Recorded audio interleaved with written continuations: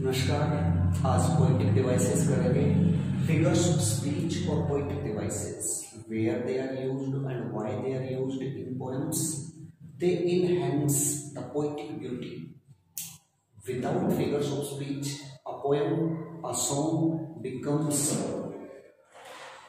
unattractive, unpleasant, not good. But if we want to enhance, increase the beauty of language, of poem, we have to use figure of speech or poetic devices. General poets use these in their poems to enhance the beauty. So let's see what are or which are poetic devices, when they are used. First of all, they are used in between lines, statements, stanzas. So first figures of speech is alliteration. Alliteration Hindi में अनुप्रास. अनुप्रास क्या है? Repetition of consonant sound. Consonant sounds की जो repetition है उसको बोलते हैं अनुप्रास. हिंदी में अनुप्रास अलंकार और इंग्लिश में alliteration. बहुत कॉमन यूज होती है, तो सबसे आसान है. इससे आसान मुझे कोई लगती नहीं कि एक ही वर्ण की बार बार आवृत्ति, लेकिन वो वर्ण होना चाहिए कॉन्सोनेंट, व्यंजन. For example, I saw some sales on सी शोर. सॉ से, सम से, सेल्स से, सी से. तो I saw some cells on seashore. इसको क्या कहेंगे? इसको कहेंगे alliteration. Second one, my dear. Dear is dangerous. मैं आपको कह रहा हूँ कि मेरा प्यारा dear जो है वो बहुत dangerous है. तो my dear dad, dear is dangerous. तो ये क्या हुई? alliteration. Little Lakshman likes lychee. तो little la. Alliteration is repetition of same speech sound, but the sound must be consonant. Alliteration clear हो गया मुझे लगता है. Consonant sound को बार बार रिपीट करता है ये alliteration. सा. Little Lakshman likes lychee. तो alliteration repetition of consonant sounds. Second, assonance. यहाँ कॉन्सोनेंट रिपीट हो रहे हैं. एसोनेंस में रिपीटिशन ऑफ वोवल साउंड्स. यहाँ वोवल्स रिपीट हो रहे हैं, वोवल साउंड्स. एसोनेंस में repetition of vowel sounds. Vowels repeat होंगे. For example, how is your cow now. देखो, how O, cow O, now O. How is your cow now. तो how is your cow now क्या है? Repeat हो रहे हैं क्या? कॉन्सोनेंट्स. तो यहाँ क्या बना? एसोनेंस. पोएटिक डिवाइस बहुत रेयरली यूज्ड होती है वैसे ही. तो assonance, how is your cow now. Second example, the fat cat. Phrase है ये, fat cat. Consonant, sorry, vowel sounds. Deep, keep, sleep. Pandit Jawaharlal Nehru की statements about deep, keep, sleep. तो e. Third one, assonance में किसकी रिपीटेशन है? Vowels का. Alliteration में consonant का. इसको हिंदी में बोलते हैं स्वर एकता, स्वरों की एकता. उसको बोलते हैं अनुप्रास. Third one, simile. सिमिली तो सबको पता है, एज और लाइक. उपमा अलंकार हिंदी में, और सिमिली हो गई इंग्लिश में. तो comparison between two unlike things. दो जो एक जैसी चीजें ना होना, उनका कंपैरिजन करती है सिमिली. और इसकी पहचान क्या है? इसकी पहचान है लाइक और एज आ जाएंगे. इसमें क्या आ जाएंगे? Like, as. सो सिमिली में उपमा, comparison between two unlike things. तो एक जैसी चीजें नहीं होनी चाहिए, अलग अलग चीजें, लेकिन उनकी तुलना कर दी जाती है, उसको बोलते हैं सिमिली. लाइक और एज मिलेगा, सबसे आसान है ये. जैसे लिव लाइक अ हर्मिट. हर्मिट की तरह रहिए. लिव लाइक आ गया, आपने लाइक को देखना है या एज देखना है. या I sleep like a baby. मैं बेबी की तरह सोता हूं, तो like Ganguly is like a tiger. Saurav Ganguly जो थे he played he fought like a Bengali tiger. तो गांगुली जो थे वो एक बंगाली टाइगर जैसे थे या हैं। Ganguly is like a tiger. Like कहा है तो सिमिली है, और लाइक को डिलीट कर दिया तो मेटाफर हो जाएगा नेक्स्ट वन। तो सिमिली में क्या करना है, आपने कंपैरिजन करना है टू अनलाइक थिंग्स का, दो बेमेल चीजों का कंपैरिजन सिमिली। अब नेक्स्ट आ जाता है मेटाफर। मेटाफर रूपक, रूप दे दिया, दूसरे का रूप दे दिया। एन इम्प्लाइड सिमिली, एक अस्पष्ट सिमिली। सिमिली दो अनलाइक चीजों का कंपैरिजन, लेकिन metaphor and implied simile. Implied similes means अस्पष्ट सिमिली, स्पष्ट नहीं है वही बना देना, लाइक और एज तोड़ देना बस। यदि मैं यहाँ कहूँ लिव या यहाँ कहूँ Saurav Ganguly is like a tiger कहूँ तो Saurav Ganguly is a tiger like को काटती है, तो इज अ टाइगर यहाँ मेटाफर हो गया। तो लाइफ इज अ ड्रीम, यदि मैं कहूँ life is like a dream तो सिमिली हो गई, और लाइफ को काट कर लाइफ इज अ ड्रीम तो ये क्या हो गया मेटाफर। फिर नेक्स्ट है the camel is the ship of desert. Camel जो है रेगिस्तान का, डेजर्ट का जहाज है, तो the camel is a ship of desert. तो camel is the ship of desert means like और एज काट दिया, वही बना दिया, इंप्लाइड सिमिली कर दी तो मेटाफर। फिर गांगुली इज अ टाइगर, वही है Ganguly is a tiger, Ganguly is like a tiger simile, Ganguly is a tiger metaphor. फिर apostrophe, fifth one apostrophe. Apostrophe में क्या होता है, डेड वंस को या जो एब्सेंटीज है उनको कॉल करते हैं। अपोस्ट्रोफी में we call the dead once और the absentees. Apostrophe means calling the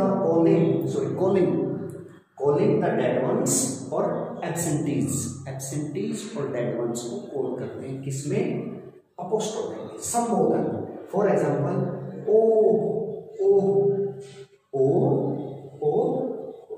यहां तक कंप्लीट है, इसको क्या कहेंगे, ओ किसी को कॉल कर रहे हैं। एक्सप्रेशन को भी कहेंगे एब्स्ट्रैक्ट एक्सप्रेशन। ओ गांधी, या नेक्स्ट एग्जांपल देखिए वो क्लियर हो जाएगा। ओ Gandhi come and see what happened to your country. ओ गांधी आइए देखिए क्या हो गया आपके देश को। ओ Gandhi come and see what happened to your country, to your India. तो यहाँ गांधी मरा हुआ है, गांधी इज डेड, गांधी नहीं है कहीं, लेकिन हम उसको बुला रहे हैं, कॉल कर रहे हैं। इसका मतलब हो गया डेड वंस को या एब्सेंटीज को कॉल कर रहे हैं, बुला रहे हैं, हो गया अपोस्ट्रोफी। या ओ होली मैन, ओ पवित्र व्यक्ति, बुला रहे हैं, एक्सप्रेस कर रहे हैं। तो अपोस्ट्रोफी क्या है, कॉलिंग द डेड वंस और एब्सेंटीज। डेड वंस को या एब्सेंटीज को कॉल करने को बोलते हैं अपोस्ट्रोफी। नेक्स्ट में आएंगे ऑक्सीमोरोन, अपोजिट, उल्टा, विरोधाभास, और ये अपोस्ट्रोफी को बोलेंगे संबोधन। सॉरी भूल गए थे, अपोस्ट्रोफी संबोधन। और नेक्स्ट है oxymoron means opposite words, to contradict या अपोजिट वर्ड्स, दो विरोधाभासी शब्द, उन्हें बोलते हैं oxymoron. For example good bad, या ओरिजिनल कॉपी। देखो गुड भी कह रहे हो, बैड भी कह रहे हो। एक कैरेक्टर होता है ना मूवीज में जो रिच पीपल से वेल्थ लूट के पुअर्स में डिस्ट्रीब्यूट करता है, पुअर में डिस्ट्रीब्यूट करता है, तो वो क्या होता है, गुड बैड होता है। लिटरेचर में डचेस ऑफ मालफी ड्रामा है, ट्रेजेडी है, उसमें बोसोला एक कैरेक्टर होता है। तो बोसोला को क्या कहा, Bosola is a good bad character. उसको गुड भी कह रहे हो और साइड में उसको बैड भी कह रहे हो, तो दो अपोजिट वर्ड्स हो गए ना, गुड बैड कैरेक्टर। तो ऐसे ही गुड बैड, ओरिजिनल कॉपी। जब कॉपी हो गई, ओरिजिनल का क्या है, ओरिजिनल हो गई तो कॉपी क्या है, तो टू अपोजिट वर्ड्स ऑक्सीमोरोन। तो एक बार फिर देखेंगे, सबसे पहले alliteration, repetition of same speech sound, लेकिन साउंड होनी चाहिए कॉन्सोनेंट। फिर नेक्स्ट आ गई आपकी assonance, इसमें रिपीटिशन सेम स्पीच साउंड होगी, लेकिन वो इसमें होंगे वोवल साउंड। फिर सिमिली, सिमिली एज और लाइक ध्यान रखना है, बस कंपैरिजन करना है टू अनलाइक थिंग्स का। नेक्स्ट आ गया मेटाफर। मेटाफर होता है इंप्लाइड सिमिली। इंप्लाइड सिमिली होती है उलझी हुई सिमिली, अस्पष्ट सिमिली, जिसमें लाइक और एज खत्म कर देते हैं, वही बना देते हैं। फिर apostrophe. Apostrophe means calling the dead one और एब्सेंटीज, अपोस्ट्रोफी। और नेक्स्ट है oxymoron. Oxymoron means to opposite words. अब उस साइड देखते हैं इसको, एक सेकेंड।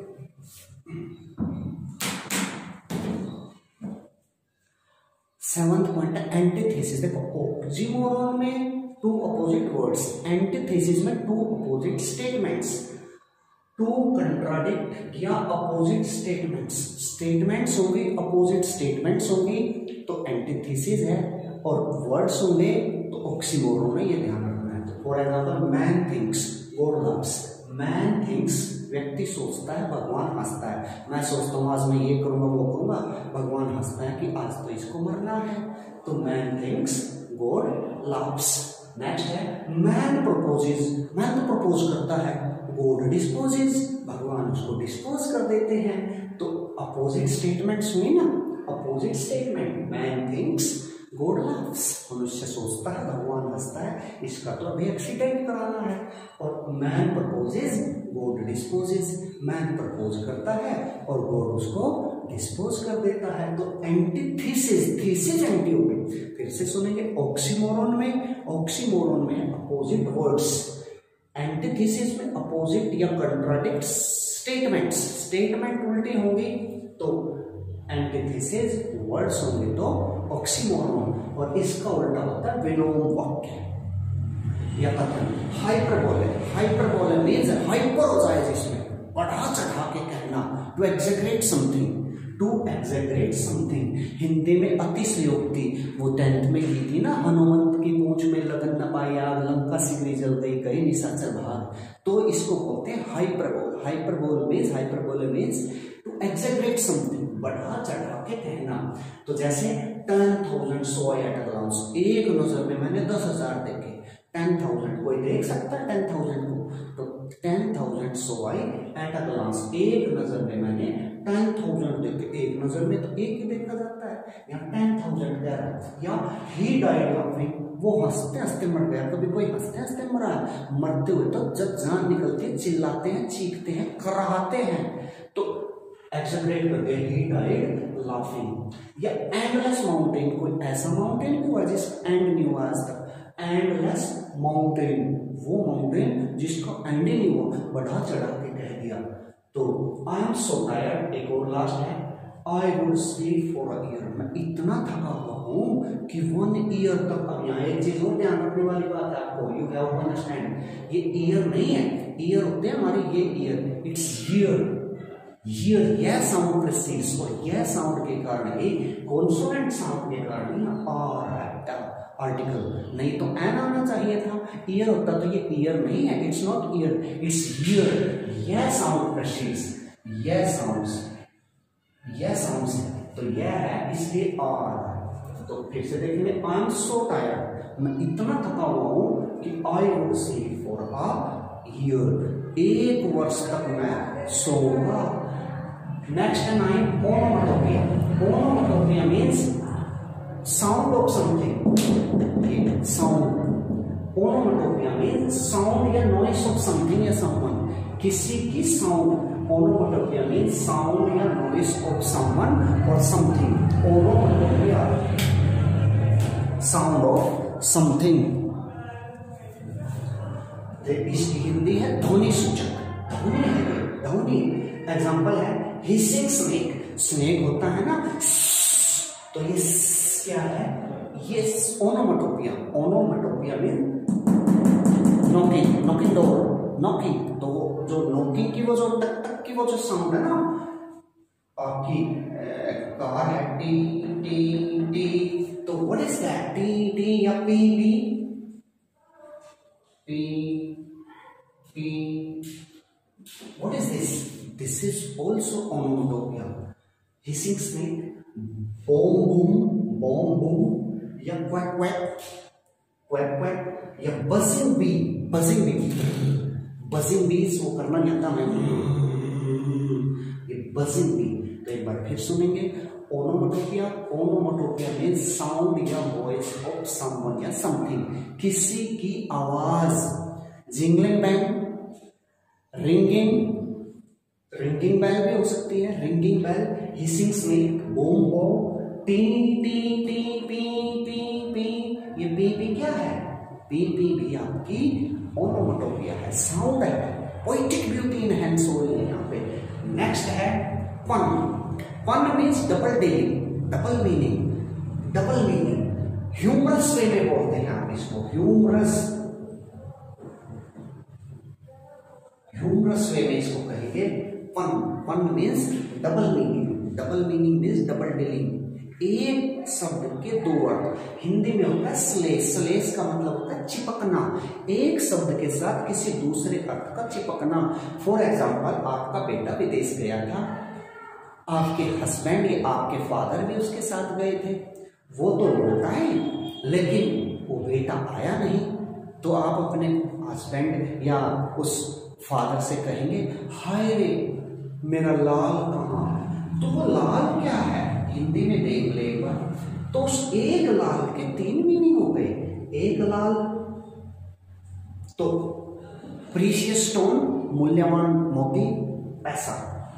सेकंड लाल सन, और थर्ड लाल हो गया लाल रंग, colour.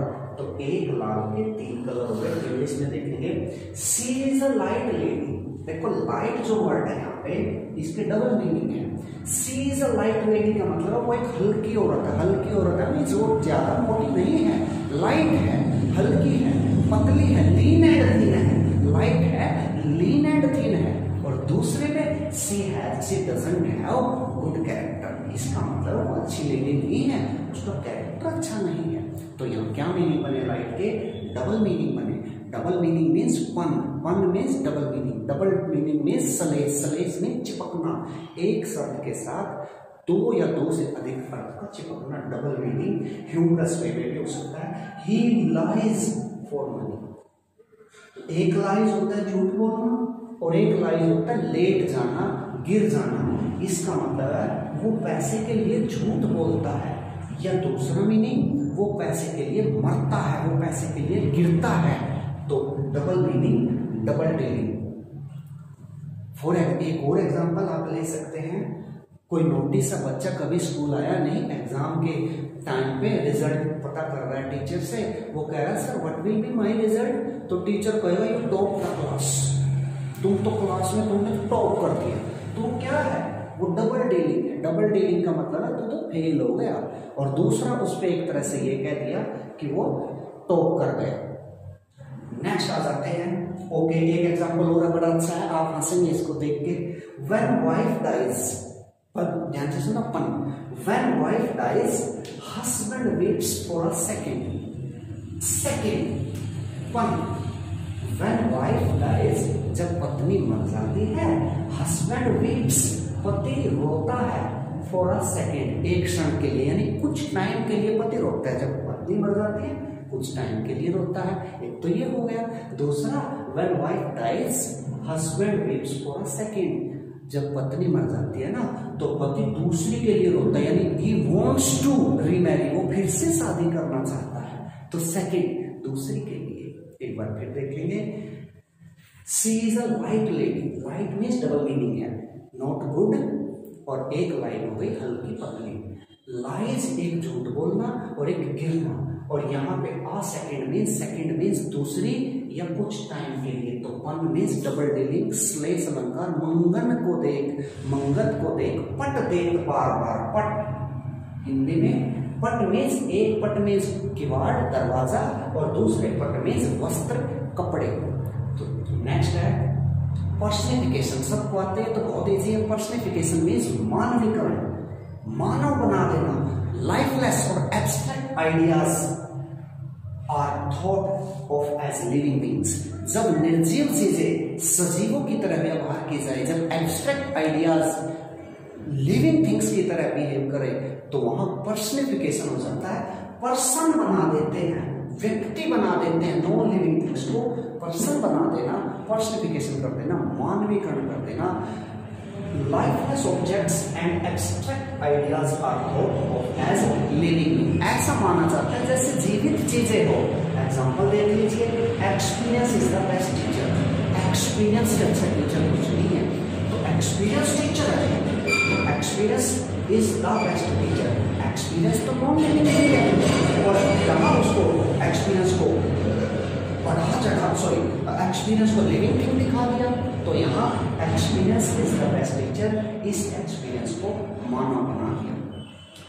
Love is blind. Love कहाँ है? लव दिखता नहीं, एब्स्ट्रैक्ट आइडिया है, एब्स्ट्रैक्ट नाउन है। उस एब्स्ट्रैक्ट नाउन को सजीव दिखा रहे हैं, हमारे सामने दिखा रहे हैं, उसको अंधा कह रहे हैं। Love is blind. नेक्स्ट देखेंगे, द विंड टेल्स। टेल्स नहीं, यहाँ विंड विस्पर्स होती है, हवा नहीं बताती, हवा विस्पर करती है। लिखना चाहिए ना, हमने नहीं लिखा। The wind whispers secrets in my years. हवा मेरे कानों में रहस्य बताती है, तो the wind whispers secrets in my years. हवा मेरे कान में रहस्य बताती है। तो यहाँ क्या हो गया? यहाँ हो गया आपका पर्सनिफिकेशन, मानवीकरण, मानव बना दिया। Know living things behave like living one. Next one है यूफेमिज्म। बहुत इंपॉर्टेंट है ये भी। यूफेमिज्म देखो कितना अच्छा है, अ way of speaking unpleasant thing in a pleasant way. Euphemism means Hindi में प्रियोक्ति, मीठे वचन। गलत शब्द को भी अच्छे वचन से बोलना, अच्छा शब्द लाके उसके स्थान पे किसी को अब्यूज भी कर रहे हो, किसी को बुरा भी कह रहे हो, तो इस तरीके से कि उसको बुरा भी ना लगे, उसको बोलते हैं euphemism. Speaking unpleasant thing in a pleasant वे, सुभावने तरीके से। For example, fail word. देखो किसी बच्चे को कहें इफ वी से समवन यू फेल, तुम फेल हो गए, तो शॉक लगेगा। लेकिन फेल के बजाय हम उसे कहें नॉट क्वालिफाइड। शॉर्ट वर्ड है, डैगर नहीं लगेगा, शॉर्ट है, नॉट क्वालिफाइड। फेल के लिए क्या वर्ड किया? You are not qualified. और सीधा ही कह दे यू आर फेल, तुम तो फेल कर दिए गए, लगेगा। लेकिन कहते नॉट क्वालिफाइड। या किसी को कोई कहे वो असफल हो गया, वो विजय नहीं प्राप्त कर सका, तो उसको कहे he could not make it, short तरीके से। मीनिंग तो असफल ही है, लेकिन कहा he could not make it. एक डाई वर्ड है कि उसके फादर मर गए। डाई कितना डेंजरस वर्ड है, डैगर लगता है, लेकिन उस डाई के स्थान पर पास्ट वर्ड यूज कर दिया। सो हिज फादर डाइड की बजाय आपने क्या कहा? Past word. मीनिंग तो सेम है, लेकिन कहा क्या? Died away. डाइड अवे के स्थान पे पास्ट अवे, सॉरी, तो his father passed away. He could not make a move, वो नेक्स्ट क्लास में नहीं जा सका, तो सॉफ्ट वर्ड है। तो यहाँ पे euphemism means speaking, saying unpleasant things in a pleasant वे। असुभावनी चीजों को सुभावने तरीके से कहना, उसे बोलते हैं euphemism. Speaking of unpleasant things in a pleasant वे। और लास्ट आ गया, लास्ट में अभी दो हो रहा है शायद। रिपीटिशन। रिपीटिशन होता है दोहराव, रिपीट होना किसी वर्ड का। फॉर एग्जाम्पल, यानी रिपीट ऑफ सेम वर्ड, यानी रिपीटिशन ऑफ सेम वर्ड या फ्रेज। किसी सेम शब्द को या फ्रेज को रिपीट करना, दोहराना। For example, my love is like red red rose. देखो ये रेड है ना, यहाँ रिपीट किया है आपने। और एक 12th क्लास में पोएम है माई मदर एट 66, वहां लास्ट में कमला दास करती है ना, स्माइल स्माइल स्माइल, तो स्माइल स्माइल स्माइल, वो क्या किया है? I did nothing but smile smile smile. Smile smile smile means repeat कर दिया वर्ड, पोएटिक ब्यूटी को बढ़ा दिया, तो enhancing of poetic beauty, repetition. एक बार फिर देख लेते हैं। एंटीथेसिस, ऑक्सीमोरन उधर किया था, उधर था। Oxymoron means opposite words, antithesis means opposite statements. Man thinks, God loves. Man proposes, God disposes. Hyperbole, to एक्सैगरेट something, किसी चीज को बढ़ा चढ़ा के कह देना, बहुत बढ़ा देना। 10,000 सौ या टकराउस, एक नजर में 10,000 देखे, या ही डायरेक्ट लाफिंग। कैसे मरता है कभी कोई? ओनोमेटोपिया। ओनोमेटोपिया बहुत इजी है, sound of something, hissing, buzzing भी साउंड। पन, डबल मीनिंग, दो तरह का मीनिंग। सलेक्स हिंदी में लाइज लाइट और आपको सेकंड आपने किया लिखा पढ़ना। पर्सनिफिकेशन मानवीकरण कर देना, non living things behave like living one, personification मानव बना देना। यूफेमिज्म मीन्स टू से to speak unpleasant thing in unpleasant way. Fail को जैसे फेल वर्ड है, उस वर्ड को फेल न कह के आप कहेंगे नॉट क्वालिफाइड, डाइड न कह के आप कहेंगे पास्ट अवे, ठीक है ना। और नेक्स्ट है रिपीटिशन। रिपीटिशन होता है किसी वर्ड का रिपीट होना, smile smile smile,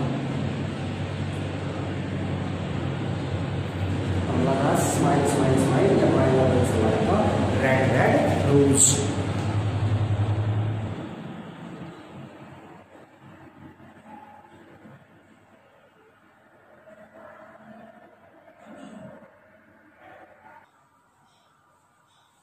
next one है हमारा क्लाइमैक्स। कोई भी मूवी है, slow slow slow hero heroine फिर टर्निंग पॉइंट आता है, क्लाइमैक्स तक चले जाते हैं। ऐसे आइडियाज और views in an ascending order, चढ़ता हुआ क्रम। पहले स्टेटमेंट थोड़ी, फिर ज्यादा ज्यादा ज्यादा, बिल्कुल लास्ट में चरम पे ले जाएंगे climax. For example climax means हल्का हल्का हल्का, कम important, less important, more important and most important, ऐसे इसको बोलते हैं क्लाइमैक्स की तरफ ले जाना, चढ़ता क्रम। आइडियाज या views in an ascending order, ascending में चढ़ता क्रम, इंपोर्टेंस बढ़ती हुई। For example he lost his fans, कोई बहुत फेमस पर्सनैलिटी है, अपने फैन जो है उन फैंस को खोता है सबसे पहले, फिर फ्रेंड्स को, और लास्ट में अपनी फैमिली को। देखो सबसे जरूरी तो फैमिली है ना, तो सबसे पहले फैंस कोई इंपॉर्टेंट नहीं, फ्रेंड्स कुछ इंपॉर्टेंट, और फैमिली बिल्कुल इंपॉर्टेंट है। तो he lost his fans, friends and family, तो ये क्या है, क्लाइमैक्स की तरफ चला गया। Second, he got selected as PRT, PGT and then principal, last में गया प्रिंसिपल, बीओडीओ डायरेक्टर, तो ये क्या है, चढ़ता क्रम है, क्लाइमैक्स की तरफ जा रहा है। Climax ascending order, ideas views के असेंडिंग ऑर्डर, चढ़ता क्रम climax. Anti climax ideas views in descending order, descending नीचे जा रहे हैं, यहाँ उतरता क्रम, यानी सबसे पहले जो मोस्ट इंपोर्टेंट चीज है, फिर उससे कम। For example he lost his family, परिवार खो दिया, फिर फ्रेंड्स, और लास्ट में फैंस। इसको अपोजिट कर दो, ऐसे इसको अपोजिट कर दो, he became principal, PGT and then TGT. ऐसे भी नहीं होता है डिमोशन जब हो जाता है। तो एक बार फिर देखेंगे, क्लाइमैक्स असेंडिंग ऑर्डर, चढ़ता क्रम, एंटी क्लाइमैक्स उसका अपोजिट, उतरता क्रम, डिसेंडिंग ऑर्डर में सबसे पहले most important, he lost his family, खो दी, देखो फैमिली, या he lost his health, wealth and purse. Health ही खो गया, क्या रह गया, वेल्थ मनी खो गई, और पर्स ये तो कोई इंपोर्टेंस नहीं, तो यहाँ he lost his health, wealth and purse, anti climax. यदि यहाँ पे he lost his purse, wealth and health, climax. तो क्लाइमैक्स चढ़ता क्रम, मेन इंपोर्टेंट स्टार्टिंग में, और एंटी क्लाइमैक्स उतरता क्रम। तो thanks for watching the video, and it is very much, or it will be very good for us if you subscribe the channel, so that the video will reach the needy people. इस video को हो सके तो subscribe कर देना, इस channel को subscribe कर देना। चैनल का क्या नाम है, ईश्वर छोकर। इस चैनल का नाम है ईश्वर Chhokar. Please subscribe it, and thanks for watching the video. Hope you get the benefit of figures of speech and poetic devices. Thank you.